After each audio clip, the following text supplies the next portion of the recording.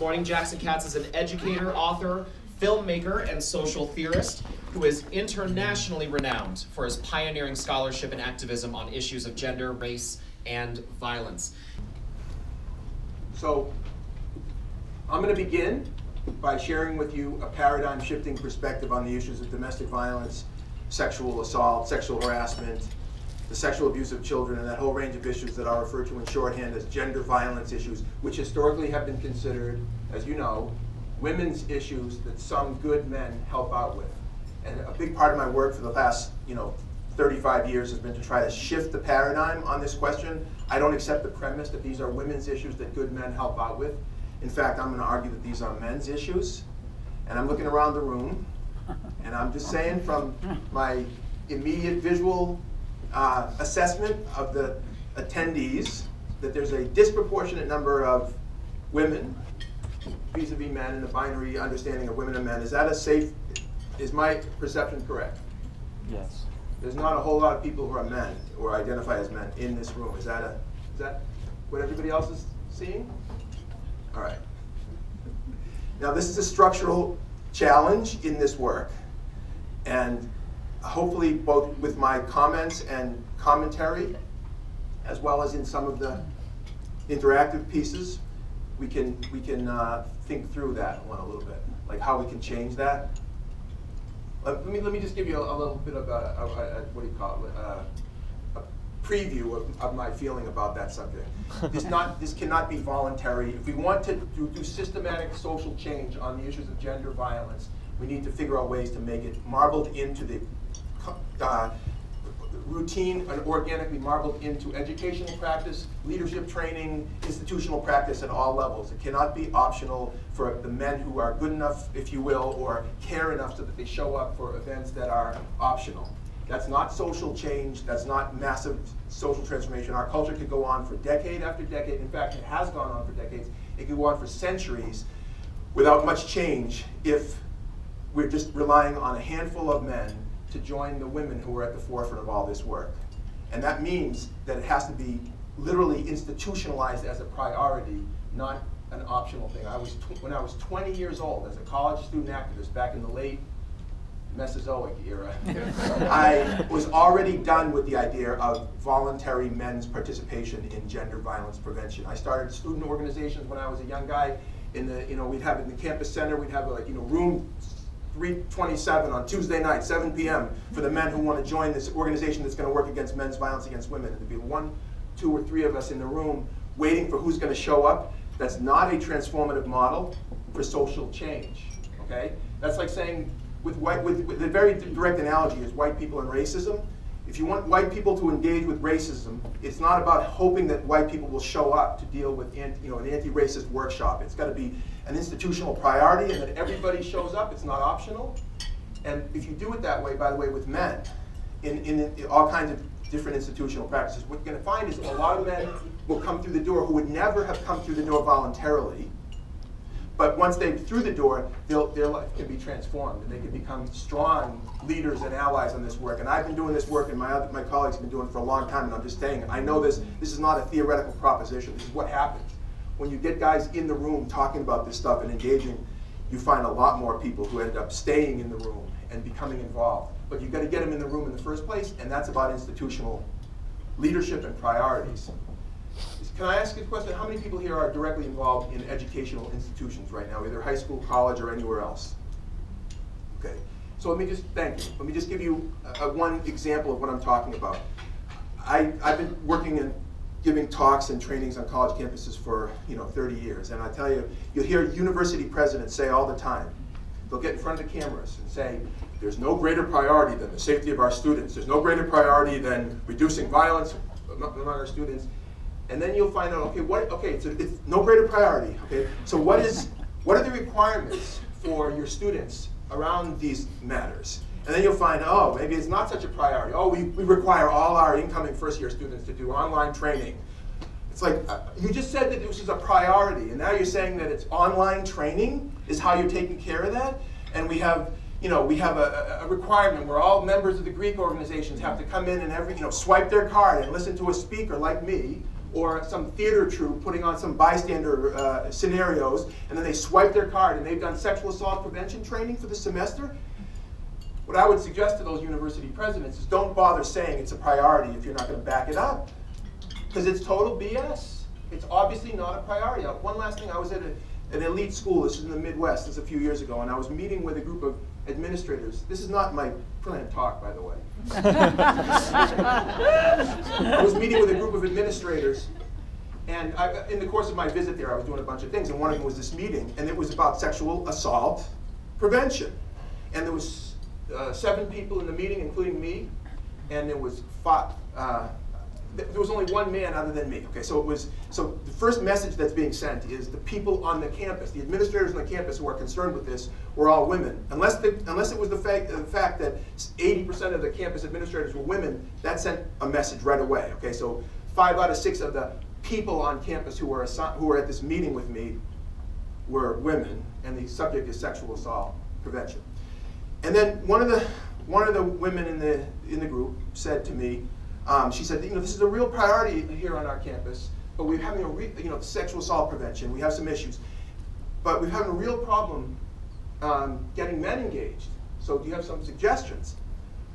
And I said, well, what are your requirements? What are your the training requirements, the programmatic requirements, both on the curricular side and the student services side?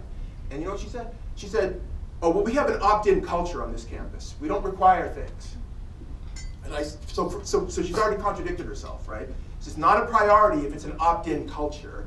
And I said, if you want to graduate from this university, this college, with a degree in math, can you say that I don't feel like taking calculus?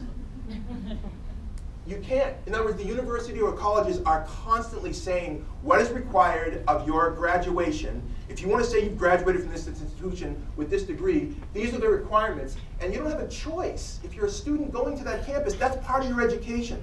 In other words, this is a failure of the institutions, not of the students, to make this a priority and back it up with building it in, and I say marbling it in organically into the educational practice. And I use the word marbling it into the educational practice because people often hear, we don't want mandatory program, because if you have a mandatory program, people come in with their arms folded, and they don't really, I hate how people think like that, but people say that all the time. Maybe some of you have said that before. You don't want it to be mandatory because people meaning men, will be defensive coming in. And so I would use different language rather than mandatory to say you build it in organically as an expectation, not a hope, and then you'll see what happens. Change will happen much more quickly than it's currently happening, to be honest with you, because if you engage men on a much more fundamental level, which is the only true solution in my thinking to the prevention side of the house, is much more systematically engaging men. Things will happen much more quickly, and change will happen much more quickly than it's currently happening. Sorry, I've long lamented that designers of podiums rarely have figured out that if it's on a slope and people need water,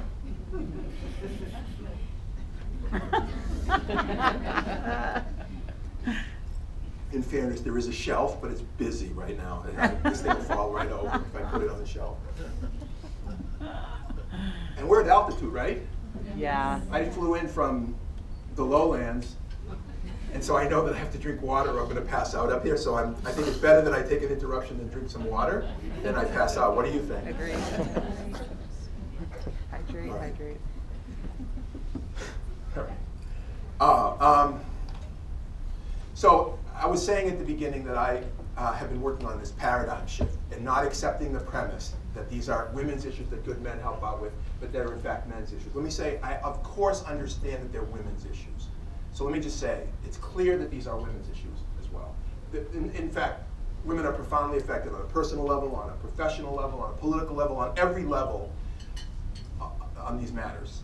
Globally, not just locally. This cuts across all the categories of socioeconomics, race, ethnicity, religion, education level, you name it. I mean, obviously women are profoundly affected, but not just affected. Women's leadership has been utterly transformative in a world historical sense on these very matters. And I'm going to spend a few minutes talking about women's leadership right at the beginning, because I'm going to shift gears and say that the missing piece is men's leadership. But let me just make it clear that none of the men doing the work that I'm doing and the other men in this room and more out there, and hopefully much more in coming years, many more. The work that we're doing is all built on the foundation of women's work and leadership. So here's a couple examples of women's leadership, okay? Let's talk about the domestic violence movement, right? The domestic violence movement. Men have been assaulting women and children and other men in families and relationships for thousands of years. This is not a new problem in our species, right? But there was no such thing as a battered women's program until the 1970s. There were no shelters like Safe Shelter. There weren't 800 numbers for victims and survivors to call. There weren't trained counselors on either college campuses or in communities to deal with the needs of victims and survivors. None of that architecture of support that many of us take for granted today in the United States for victims and survivors even existed until the 1970s.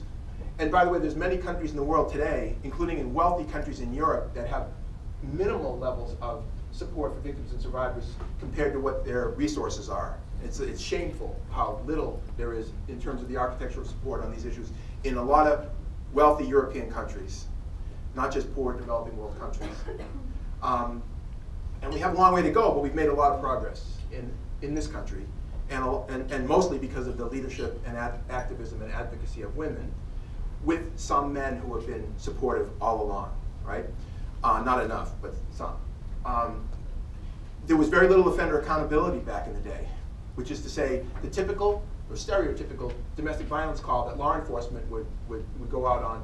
They would the animating sort of focus would be to separate the parties. So they would say to the guy, go take a walk, go get a cup of coffee, leave, get out of here. In other words, sober up or cool off, as opposed to a crime has been committed, and we got to figure out how we're going to address the crime that's been committed. It's more like, okay, we got a family squabble. How do we keep the people apart? I mean, law enforcement's made a lot of progress in the last generation or two, but they've got a long way to go too. But they've made a lot of progress. But to the extent that there's offender accountability built in to the domestic violence world, it's largely, again, the political sort of pressure has been mostly from women in the work. And to the extent that it's prevention programming, which there isn't in most of the country, in high schools and such, because the model that most people use now is if there's a domestic or sexual violence program that has grant money, soft money to provide for education, prevention education, to go out into the schools, you'll have that in the schools. But if you don't happen to live in a community that has a domestic or sexual violence program right close by that has the resources to send out people into the schools, you're not going to have it. Which is to say, most kids in high school don't have any domestic and sexual violence prevention education. And there's places in the country where, in big cities, for example, like where I used to live in Long Beach, California, where there'd be 500,000 people. In the city of Long Beach alone, there's 500,000 people, but the catchment area of the domestic and sexual violence program is like 2 million people, and there would be like 2 paid staff and 10 volunteers to reach 22 communities with like 2.5 million people.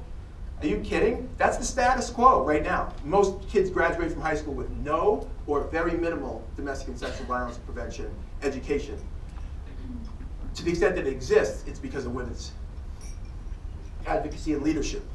So shifting gears, that's domestic violence. To sexual assault and women's leadership in that area, men have been sexually assaulting women and children and other men in relationships, in families, and in the broader community for thousands of years. Again, not a recent problem in our species, but there was no such thing as a rape crisis center until the 1970s. There weren't hotlines and 800 numbers for victims and survivors to call. There was none of that architecture of support that we take for granted. Trained counselors on college campuses and communities, trained law enforcement to deal not just sensitively but professionally with the needs of victims and survivors. None of that existed until the 1970s, until women said, we need this, we demand this. Very little offender accountability on sexual assault back in the day. In fact, when I started working with the United States Department of Defense, my colleagues and I in 1997, just prior to our arrival in that space, the Uniform Code of Military Justice, the UCMJ, which is the legal document governing the United States military, had been amended in its definition of rape. The old definition said something like this: when a man has carnal knowledge with a woman, comma, not his wife, comma, against her will, he has committed rape. There's lots of problems with that definition. One of them is the heteronormativity of the definition, suggesting that the only type of rape is a man raping a woman. But the not his wife clause meant that in the Uniform Code of Military Justice until the mid-1990s, a man couldn't legally rape his own wife. That's not that long ago. And as late as the 1980s, as recently as the 1980s, there was something like 6 states in the United States where it was still legal for a man to rape his own wife. And today, as we speak, there's approximately 1 billion people live in countries where it is still legal for a man to rape his wife. So we've come a long way as a species, but we have a long way to go. And again, to the extent that we've come a long way, it's mostly because of women's advocacy and leadership. Now, there's a lot of misconceptions about this leadership. A lot of misconceptions. And one of them is that women and girls have somehow benefited. Yeah, okay, we have these programs, we have the services, we have the support for women and girls, but men and boys not so much. And some people even think that men and boys have been pushed backwards. That somehow, as women have advanced, men have been pushed backwards. Like it's a zero-sum game, and one wins, the other loses. And but the idea is that somehow, some people, it's a small number, but it's real, believe that men and boys have been pushed backwards as women have advanced. That's in a nutshell the men's rights argument, which I think is nonsense. And I'm not going to give it any more airtime right now. But if people want to ask questions, we can talk about it. But I think that majority of people in the general population, such as it is, don't believe that men and boys have been pushed backwards. They just believe men and boys are needy and need more attention, and need more attention to their mental health needs, their emotional and developmental challenges, which, by the way, I agree with, and every woman and man that I've ever worked with in this field agrees with. Okay, so it's not a controversial point to say that we need more attention to the emotional and developmental needs of boys and men. You don't have to have a PhD in anything to know that it's like the daily news in the United States and all over the world is a catalog of our failure to socialize boys into becoming decent human beings. The number of the daily news is a literal catalog of male dysfunction and abuse in this country and all over the world. Obviously we're not doing well, comparatively speaking, in the way that we define manhood, socialize boys. The sort of the carnage is everywhere from our failure. Don't you think? Yes. Yeah.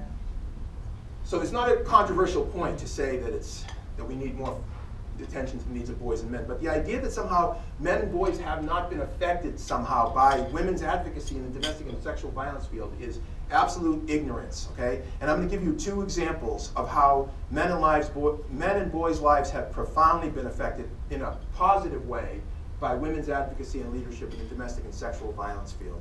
The first has to do with domestic violence and its effects on children, okay? So in the field, we've been talking about this subject for the last 25 years at least, the effects of domestic violence on children. All the children growing up in homes where their father abuses their mother's boyfriend abuses their mother. Sometimes the mother is the abuser. This is also true in gay male relationships and lesbian relationships and other social arrangements. There's an awful lot of kids in our society, in Colorado and every state, growing up being exposed to, quote, domestic violence. There's a term that people have used in the field for the past quarter century to describe those children. It's called children who witness domestic violence, and many of you know this and use the term.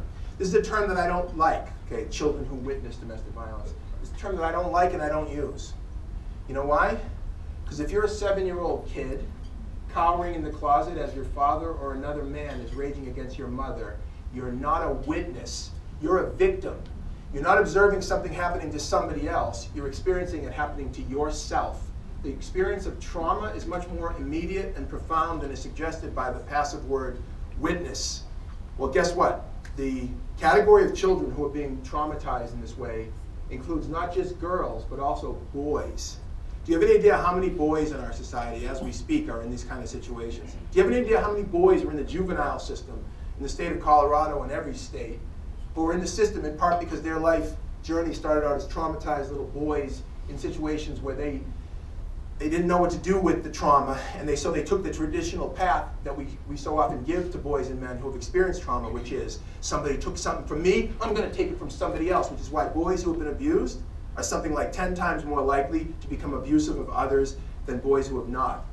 The prisons of the state of Colorado and every state are filled with chronologically adult men who, underneath the tatted up bodies and the badass attitudes, are often little boys, emotionally and developmentally, who early in life develop this hard shell, a defensive sort of shell against the violence and trauma that they experienced. And then many of them anteed up, because once you buy into that, like that pose, you end up going, some of you end up going down a path where you have to, you know, engaging yourself in violent behavior, and it's a bad, you know, and predictable path.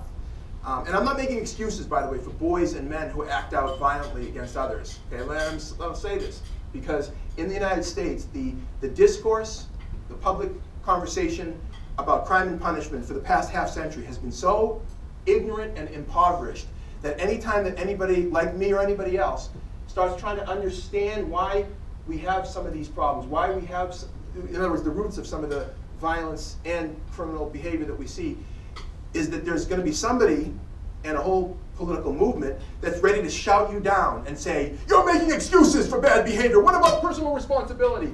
In other words, just trying to understand behavior, trying to understand the relationship between institutional practices and predictable outcomes means that you're excusing bad behavior. It's the most anti-intellectual, ignorant thing you can imagine.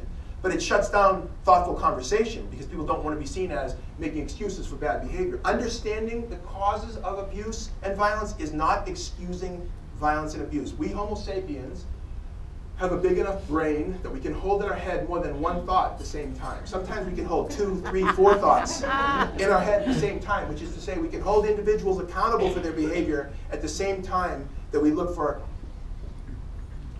patterns, we look for institutional practices, we look for the social, you know, things like how are we socializing boys, how are we defining manhood, what's the role the media culture plays in that, what's the role the porn culture plays in that, how do we take young boys who are born every bit as empathetic and, you know, and compassionate as young female children are, how do we take young male children and then, you know, from that healthy little loving, you know, child and build him into the kind of guys that do the kind of violence that we see.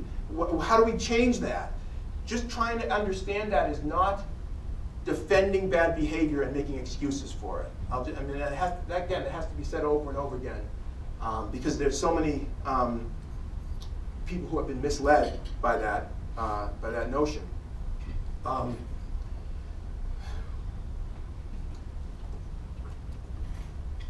By the way, I was talking about boys in the system, say, well, the juvenile system and then the prison system, or the jail system, the adult side of the house.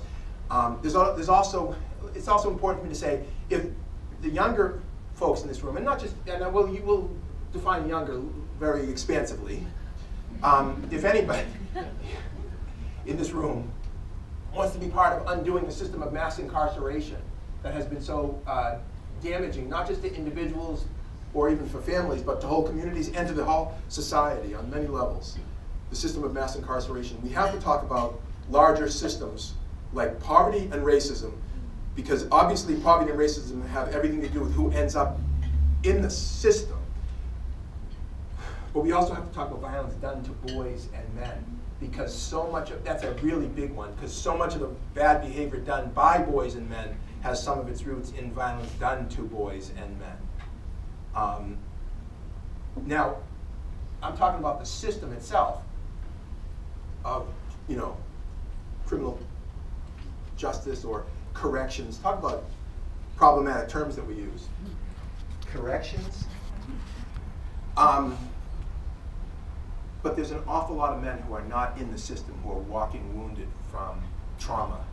There's millions and millions of men who have not been incarcerated, who have not been held accountable in any legal sense, or haven't committed legal sort of infractions, who are walking wounded, who are adult men who are trying to build and sustain healthy relationships and intimate relationships with partners, with children, who have a hard time with that because of the trauma that they suffer. There's an awful lot of walking wounded men in our society who are living out in their adult life the trauma of their childhoods.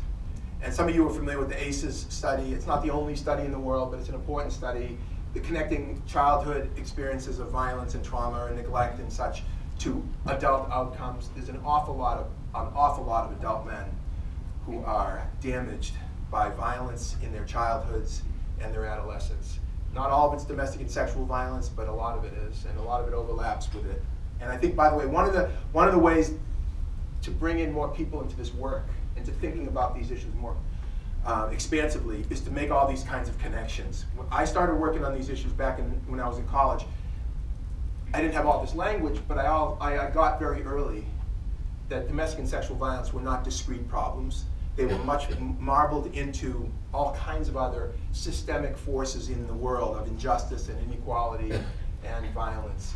And but that one of the hearts of systemic inequality is gender inequality, and one of the fundamental forces that maintains gender inequality is gender violence. So men's violence against women is the front edge of preventing gender equality.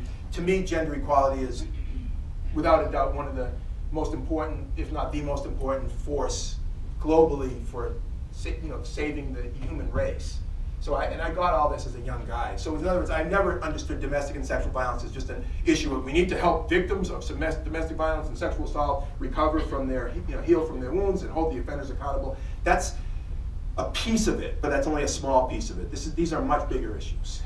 Domestic and sexual violence are related to virtually every other form of inequality and marbled into those forms of inequality. And I've understood this from the beginning. And I'll give you one example of one of those connections. And maybe somebody in this room right now is going to be doing a breakout on this subject a little bit later this morning. There's so many relationships between what happens in the family and what happens outside the family. And one example is mass shootings, right? So mass shootings is such an incredibly common experience in the United States. And anybody who's traveled internationally knows that people think that we're barbarians in this country. The level of violence that we commit against each other, as well as that we tolerate as a society. People think we're barbarians. Mass shootings, for example, are a huge issue in other countries. In our country, they're like a 24, 48, 72-hour news cycle now. Wow, that's a bummer, that's a shame, and then we'll move on. But there was a study done, in a couple of years ago. The Huffington Post reported that in the last 10 years of mass shootings, defined as 4 killings in one event, because you can define it differently sometimes. 57% of those shootings had a domestic violence connection. 57%, which is to say that the perpetrator was either the perpetrator of domestic violence or the victim of domestic violence in well over half of the mass shootings. So how are we going to have a thoughtful conversation about mass shootings and not talk about domestic violence? Feminist theorists and activists have been for almost 50 years talking about breaking down the artificial dichotomy of the private sphere, the family versus the public sphere. One of the reasons why that dichotomy is so damaging is it's one of the ways that women have been confined historically to the private domain and excluded from public authority, public leadership, because of this notion that somehow their domain was in the family and men's domain was in the public. It's problematic on so many levels, but one of them is that it's a false dichotomy to say that those two are separate because there's so much relationship between the two. And domestic and sexual violence, for example, stuff that happens within the family has so much spillover onto the streets. There's so much intersection between domestic and sexual violence and gang violence and youth violence and alcohol and drug addiction and opioid addiction and transmission of HIV and depression, mental health challenges, all the cascading problems that causes. And I'm just off the top of my head naming a few. I mean, there's so many more. And so again, I think I'm saying this to people in the field sometimes don't, because you have so much to do in the day-to-day basis of taking care of victims and survivors, and it's like these are bigger picture questions. Like how do you reduce gang violence and not talk about sexual assault and domestic violence? I mean, how do you do youth violence in a city like Boulder or Denver? Youth violence, which is another way of saying boys violence. By the way, there's girls who commit violence. About 15% of youth violence is done by girls. So youth violence is like in my opinion, kind of a euphemism. It's really boys violence that we're talking about in most cases. I'm not saying that girl violence is not real, but it's a very small percentage of the total.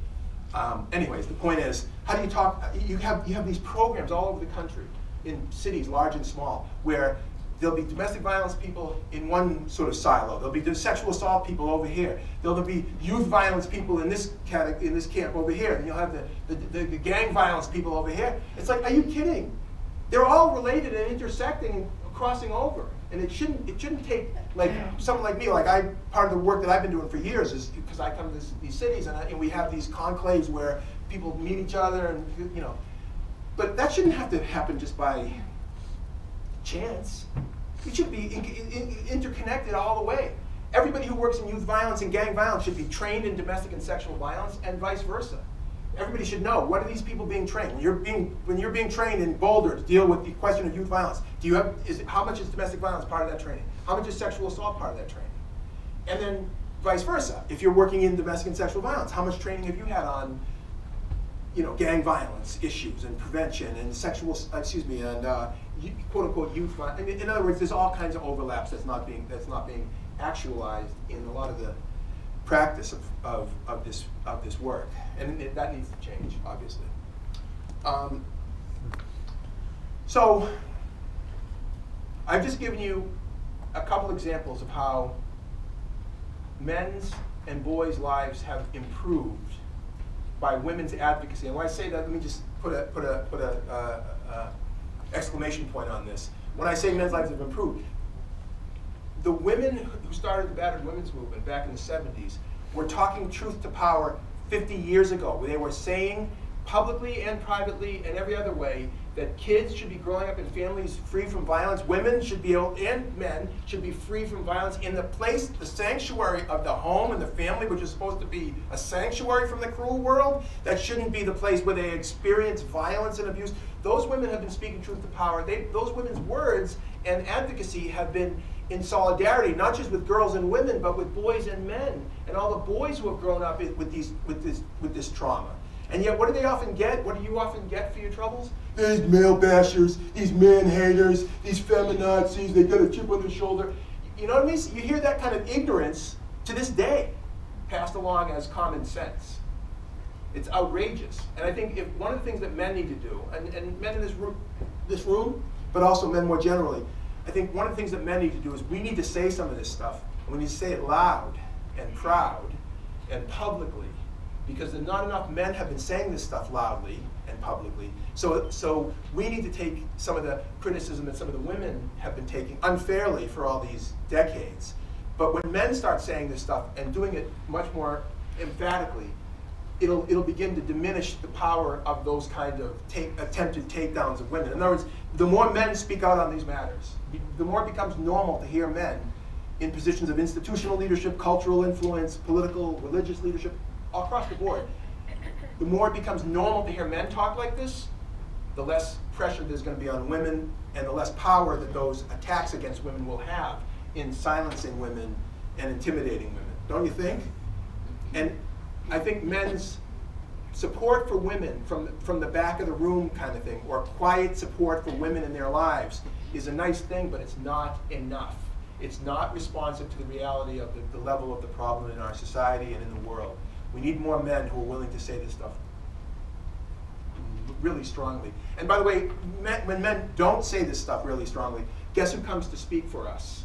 The men who do speak loudly, with their fists, with their guns, or with their ignorant words. Right? And I don't want those men speaking for me. I don't want Rush Limbaugh speaking for me, okay? And if you're a man and you don't want Rush Limbaugh speaking for you, then you have to speak for yourself. And not everybody has the same megaphone as that bombastic bore. Sorry. But he's the person who popularized the term feminazi, which is an outrageous libel, linking feminists to Nazis. Feminists were at the forefront of working against all forms of violence. Feminists who built the battered women's movement and the sexual assault movements, the movements against sexual abuse of children. And feminists are some of the great anti-violence leaders of our time and of all time.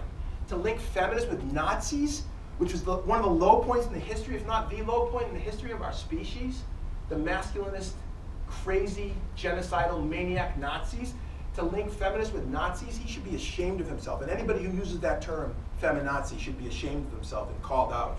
But that still has currency today in the United States. right?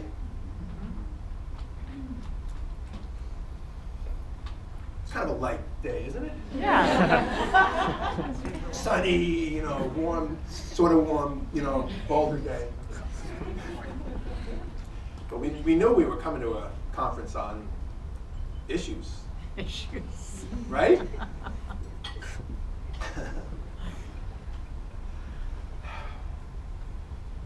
So I've just given you a couple examples of how women's leadership has helped men and boys. And in fact, is one of the best things that's ever happened to men and boys. Feminism is one of the best things that's ever happened to men and boys. Yet I still think that calling domestic and sexual violence women's issues is part of the problem. And for many reasons, the most central one is that it gives men an excuse not to pay attention. A lot of men hear the term women's issues and they tune it out. Oh, that's just for women. I'm a man, you know.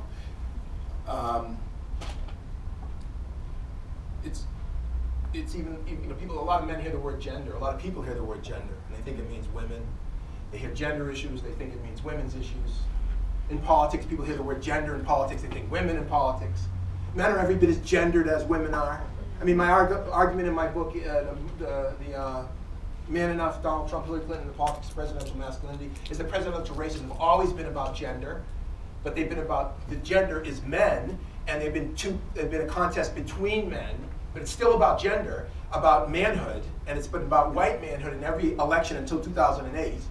Every election was about white manhood. It was about different identities and how the country saw itself. This is a very masculine country, by the way. The country sees itself as very masculine. One of the reasons why we haven't had a woman president is because a woman has to navigate the symbolic architecture of the presidency as the embodiment of the national identity, which is manly identity. So how does a woman navigate that symbolic architecture? It's a greasy pole, and no woman has succeeded. Hillary Clinton got the farthest, but it's a very difficult thing to do.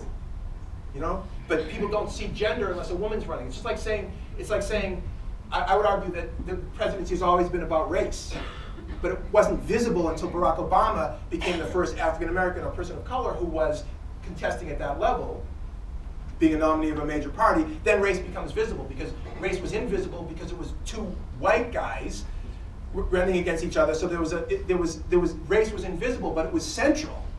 Because, for example, you couldn't imagine it being anything other than two white guys, because race is central and gender is central. You know what I mean? A woman runs in 2016, and all of a sudden we start talking about gender. Gender was always there, but we didn't talk about it because it was two men, and because men represent the dominant gender, it goes invisible. This is how it works. And so, by the way, when I said when people hear the word gender, they think it means women. It's very similar to people hear the word race. They think it means, you know, African American or Latino, Asian American, Native American, South Asian, Pacific Islander, right? Or hetero.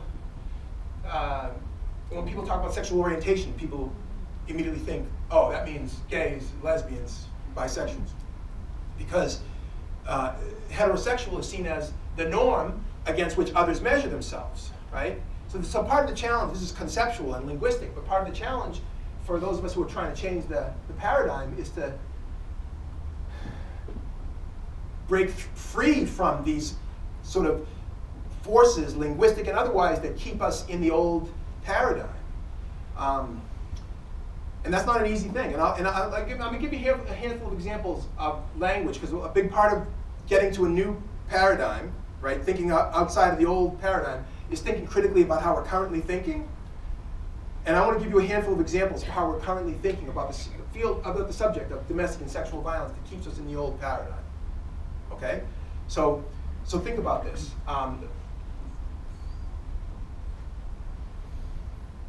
A lot of people will ask questions that go something about these subjects that go something like this: how many women were raped on college campuses last year?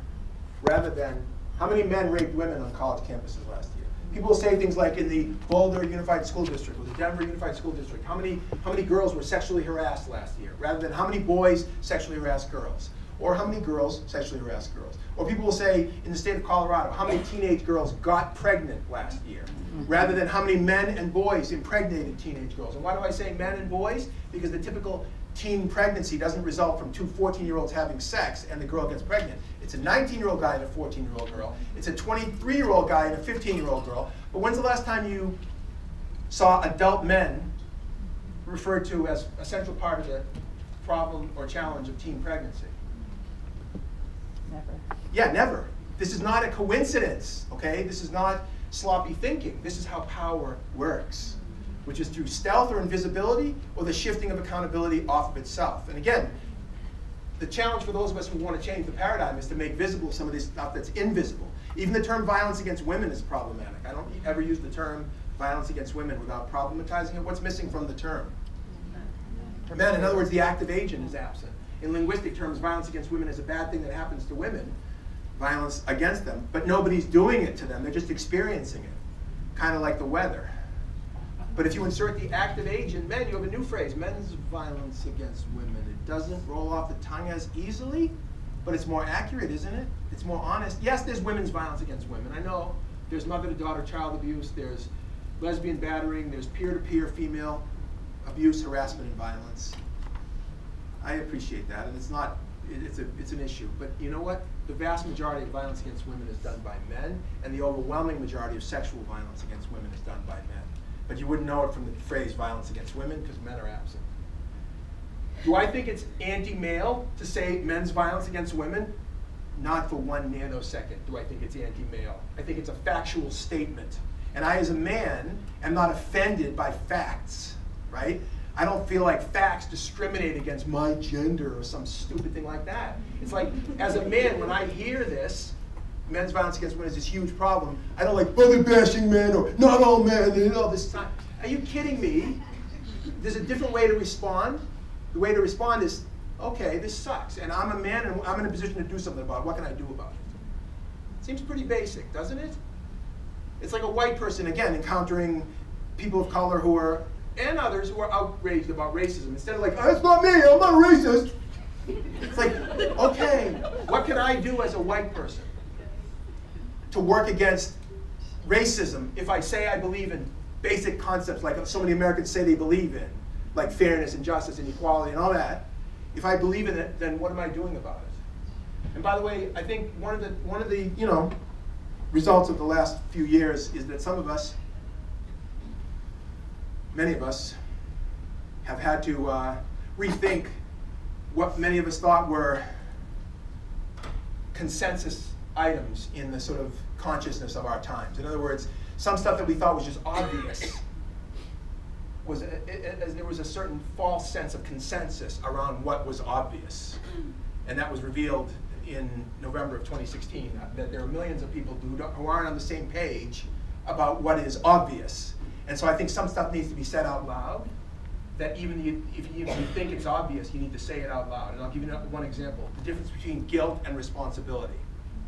And I wrote about this in my book, The Macho Paradox, which a brand new version is coming out in June. Updated, revised for the Me Too era and all that. But the difference between guilt and responsibility. So whenever a white person speaks on these on matters of race, whenever a man speaks on matters of sexism, or a heterosexual person talks about heterosexism, there'll be a chorus of voices that says, that's just liberal guilt, that's just white guilt, that's just, men's guilt, I don't feel guilty. It's all, okay. Let me just say, I don't feel guilty for being a man, for being born male. I don't feel guilty for 1 nanosecond. I don't feel guilty for being heterosexual. I don't feel guilty for being white. That's silly.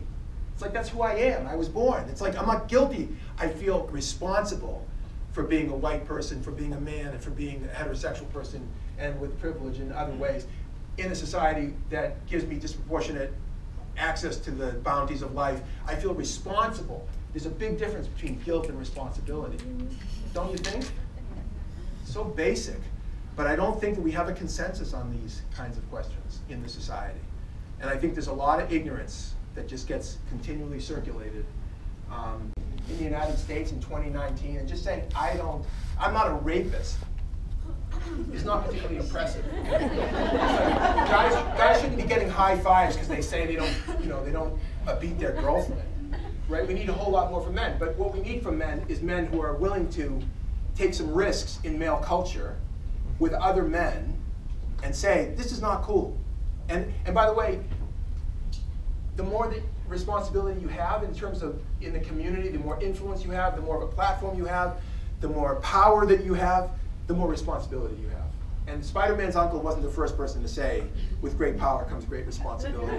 That's a Talmudic saying that goes back thousands of years in Jewish teaching. With great power comes great responsibility. So I would say this is even more so to men who have power and authority. And that means in institutional settings and leadership within academics. For example, I work with a lot of athletic programs. I have been for years and years. To me, the first place you have to work if you want to do successful sexual assault prevention work in athletics is work with the athletic director, the athletic administrators, and the coaches, way before you get to the student athletes. Student athletes have the least power in that system. If you want to work with,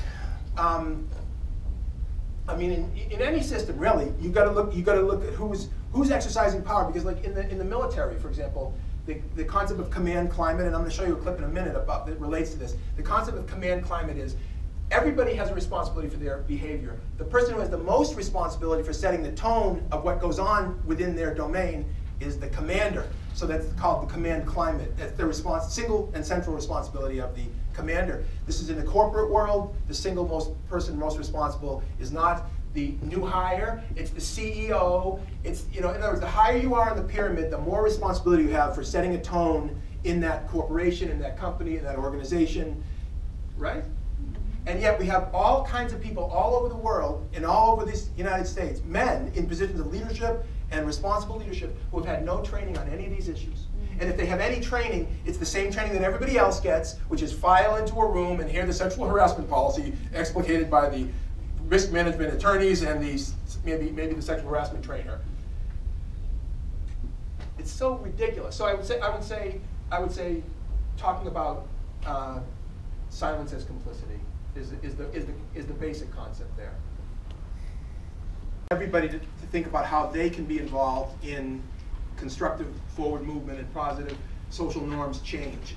But I've been very, very frustrated, as one of the architects of the bystander approach, I've been very frustrated at the way it's been implemented on a lot of college campuses and in communities around the country. And maybe including in Boulder and Denver, I don't know. You could tell me differently. But let me just give you some of the basics of the bystander approach as I and my colleagues have been teaching it for years and years, because it gives everybody a way to think about how they can be a constructive part of the solution. Can I just ask you a question? When I say the bystander approach, how many people feel like they know what that means or are conversant with bystander stuff? Okay, some people have heard the term bystander intervention, right? A term that I don't like, okay? But I'll explain this in a moment.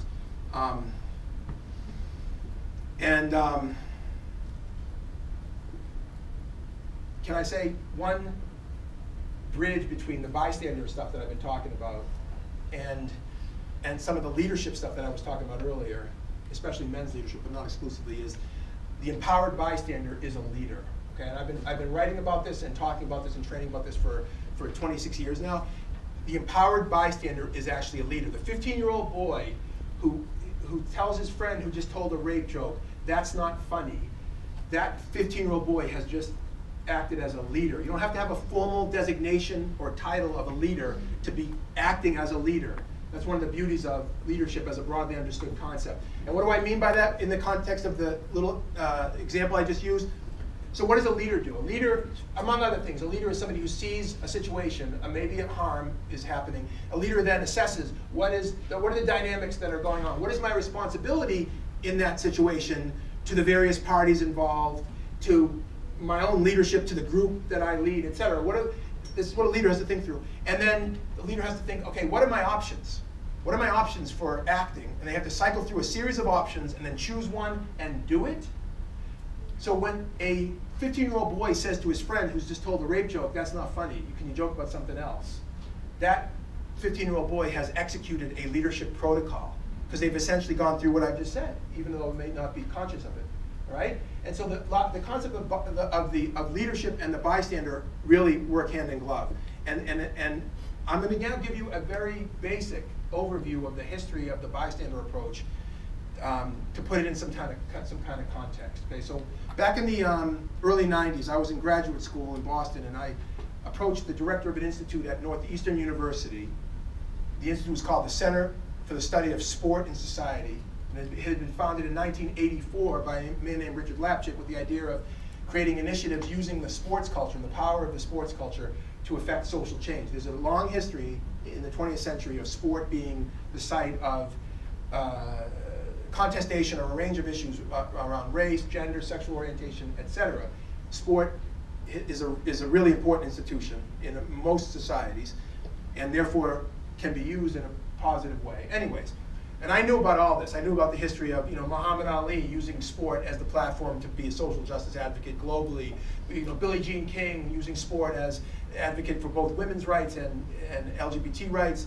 There's so many other examples. And Colin Kaepernick, the NFL players taking a knee as part of a legacy of social activism around sports. Anyways, I knew about all this. And I was trying to figure out, how do we get more men to speak up on these issues? How do we get more men to stand with women as their partners and allies on these issues of domestic and sexual violence? How do we get more men?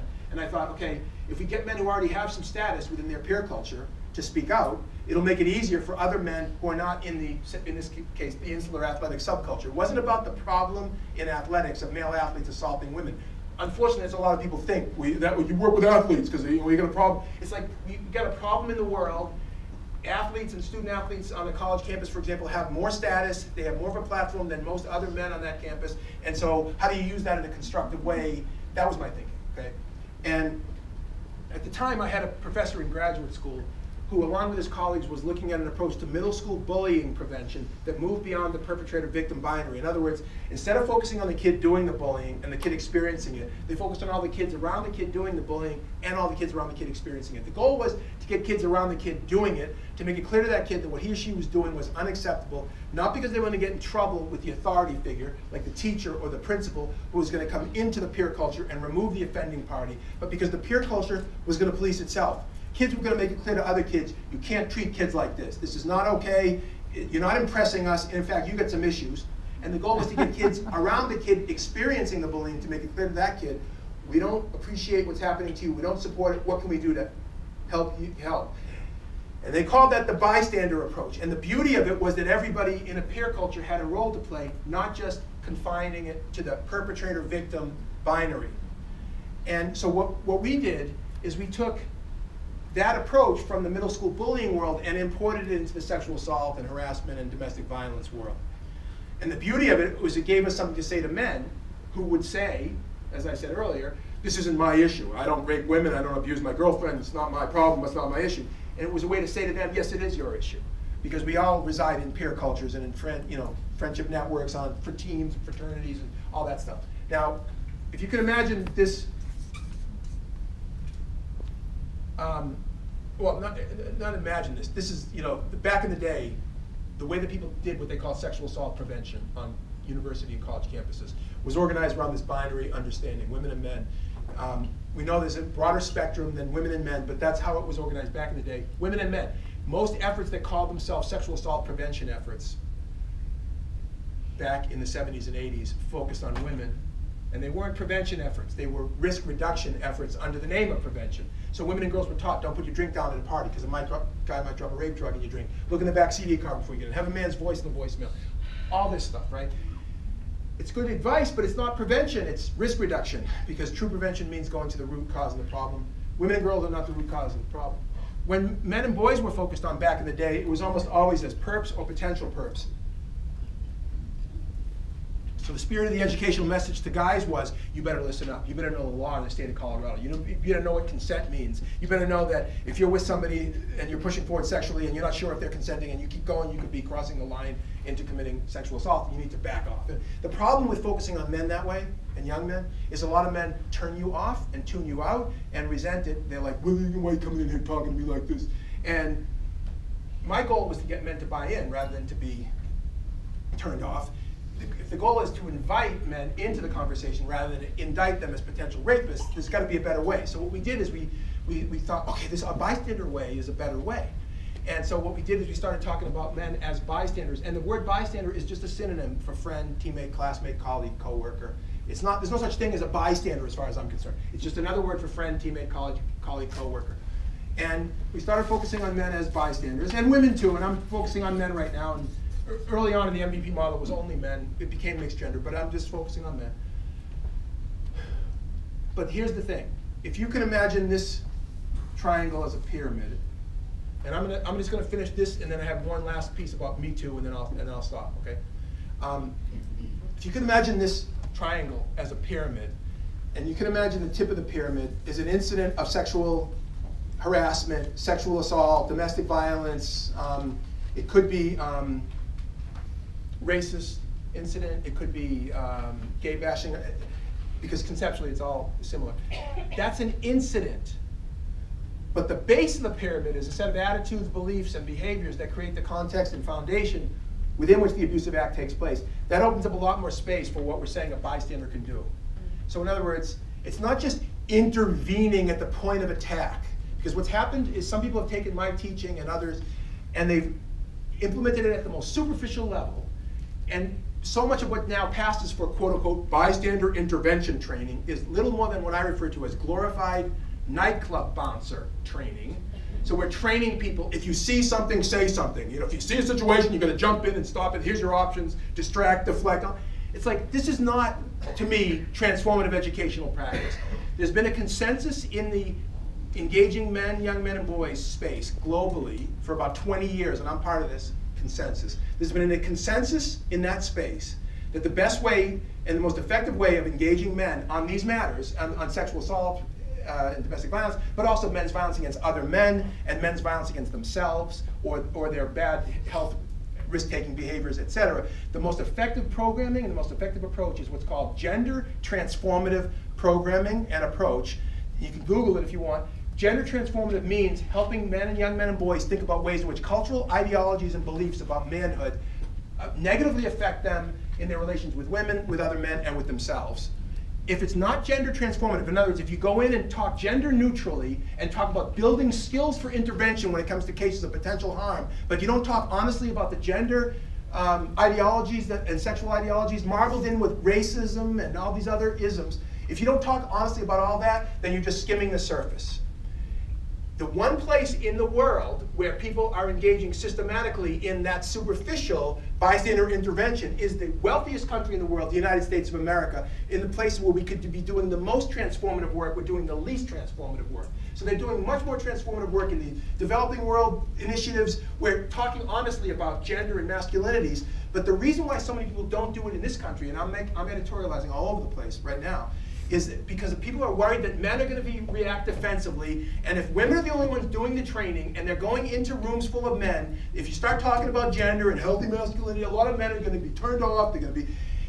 When I started the MVP program back in '93, the reason for starting the program was because the status quo had failed. The status quo was women going into roomfuls of men trying to educate them about sexual assault. So you'd have two women or one woman walking into a football team on a Thursday night, and she's doing this sexual assault training. It's a setup, and it's not fair, and it's pedagogically unsound, and no matter how talented that woman is, she's in a really difficult situation. I was like, this is wrong. If we were serious, if we are serious about dealing with these issues institutionally, University of Colorado and everywhere else needs to hire more men to do this. They need to hire former student athletes to work with student athletes. They need former Greeks to work with the Greek system. There's so many basic pedagogical things that aren't being done in the field right now that many of us think are obvious. And I'm saying this to you as probably more experienced than anybody in the country in working with and running programs that work with men, including in the sports culture, in the military, in the traditional guy culture, in the fraternity culture, in the traditional guy culture. And I know that if you do it right, it works. But you have to do it right. And people just continue to reproduce the superficial stuff and the old problems of the old days. And it drives me crazy, as you can see. So I'm going to say one last thing. Because the title of this talk is Men and Me Too. Right? Possibilities and perils in the time of change. So bear with me, please. One last piece, and then we'll say good night, if you will, or good morning. There was a study done recently, maybe 8 months ago or so, about a Twitter hashtag that was created in response to Me Too by a man in Australia. It's called #HowIWillChange. Okay, so he was trying to get men to respond on Twitter to the Me Too movement has, put this stuff forward. How will men respond? And so it was #HowIWillChange. And these researchers did this studied men's, or people who identified as men's, responses to that hashtag, how I will change. And they found 3 general categories of men's response to how I will change. And I think it's useful to think about it in this way. I mean, there's other ways to think about it, but this is one way to think about it. The first response of men to the how I will change hashtag was, in the general category, I will be a better ally. I'm going to learn more, I'm going to read more, I'm going to try to be more strong supporter of women's efforts and gender equality efforts and such. And I'm going to try to transmit to the next generation, to the extent that I have that platform, to the next generation a healthier understanding of what it means to be a man that doesn't involve, abusing women, etc. Okay, that was the number one. I want to be a better ally, stronger supporter of justice and gender justice. Second category of men's response to the how I will change hashtag was men who said, this is a problem, I admit, I acknowledge that it's a problem, but it's not my problem. And I resent, to a certain extent, people implying that it's my problem just because I happen to share the same secondary sex characteristics as the majority of perpetrators. And some of those men's attitude was encapsulated in the not all men hashtag. And I often say to men, I say as a piece of advice, unsolicited, I say, don't say not all men. It makes you sound like an ass. No woman in history or man has ever said, all men are rapists. It's like this ridiculous. It makes you sound like you're defensive and ignorant. Don't say it, and just listen to what the person is saying rather than be so jumping to the defensive reaction, not all men. But not all men does define some of the men in the second category's response, which is, I don't do this, it's not my issue. The third category of men's response to the how I will change hashtag is hostility directed towards any man who would speak positively and supportively of the how I will change hashtag. In other words, attacking the manhood of men who would be so soft and wimpy that they would say something supportive of women and want to be changing in a positive direction towards gender equality. So those men were saying overtly, like, I get called names like this all the time, mangina, beta males, soft, politically correct, all that kind of stuff. And some of those, and by the way, that kind of bullying language works for a lot of young men and older men. It works. The reason why they do it is because it works.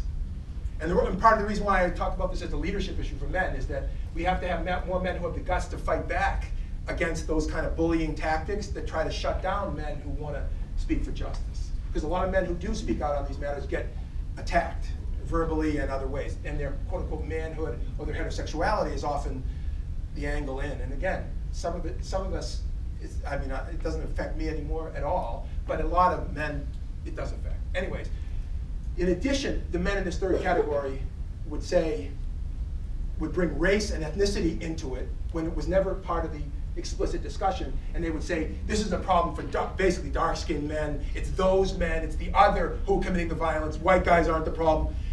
In other words, that level of both racism and denial that you often see, right? And this is a common thing. You understand, one of the ways that some white people deal with this issue is by saying, when men of color are abusive to women and girls, it's a cultural thing for those people. That's how they treat their women. When a white guy does it, it's almost always ascribed to individual characteristics. Like he had a bad day, or he had a brain injury, he lost his job, he had a drinking problem, right?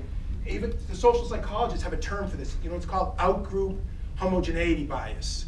The out-group homogeneity bias. In other words, this is a predictable pattern in human civilization of people defining certain kinds of problems as representing a cultural issue for other people, but when it's their people, it's an individual problem, as opposed to being self-reflexive enough and honest enough to say it's a cultural problem from the dominant culture. Anyway, so these people in the third category, these men, were, in addition, adding race and racist kind of thinking to their responses to the hashtag, how I will change. So my argument is, okay, those are the three general categories. My argument is, we need to build the first category, right? We need to build the first category a lot bigger than it is, because it's not big enough. And the place we're going to get most of the building on the first category, which is, I want to be a stronger ally, I want to be better on these matters, is to pull people in the second category into the first category. I think the third category, not so hopeful at the moment. In other words, a man who's already attacking the manhood of men who talk about these matters might not be the most fertile ground for social change right now. But I think that there's a lot of men in the middle category. I think there's a lot of guys who say, these are issues, these are big issues, yeah, but it's not my issue. I think there's an awful lot of those men. The goal of, I think, my work and a lot of other people's work is to pull more men in that second category into the first category. Because the only way this stuff is going to really, really transform is if a critical mass of men join with the women who have been at the forefront of this work. If we get to the point where we have a critical mass of men joining with the women, then we'll have the tipping point and the massive change will happen very, very quickly. But we have a long way to go between now and then. Thank you very much.